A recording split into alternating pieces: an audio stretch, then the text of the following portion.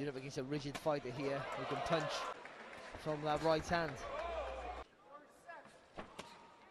As doesn't really allow himself to be drawn to. On a crowd going to know it to go. Well, catches a left hand from Cloud there.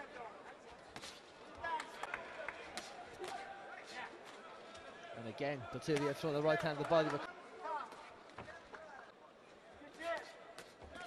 The right hand over the top there from Beterbiev. And just letting that left hand go, and then a right as well, and he's got Cloud trapped here, and Cloud is down onto a knee. 40 seconds left in the first round. Beterbiev ushered into a neutral corner.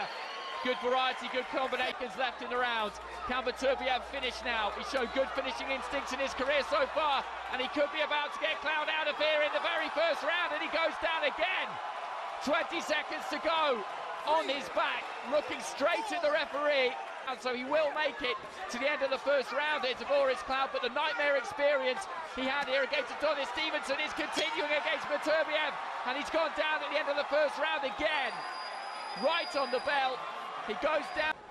And how has Cloud managed to recover? And that is an absolutely jolting left hand from Beterbiev. You can see the head snap back, and he starts to unload again here. And surely Cloud cannot last too much longer. He's trapped in the corner, taking punches. He's trying to throw back, but to no avail, and he goes down again. This time flat on his stomach, and really, does he want to take any more of this? The referee's continuing the count, and I think he may well have had enough. I think he's going to sit this one out. And Tavoris Cloud is down and out. Artur Beterbiev has got his 6th professional win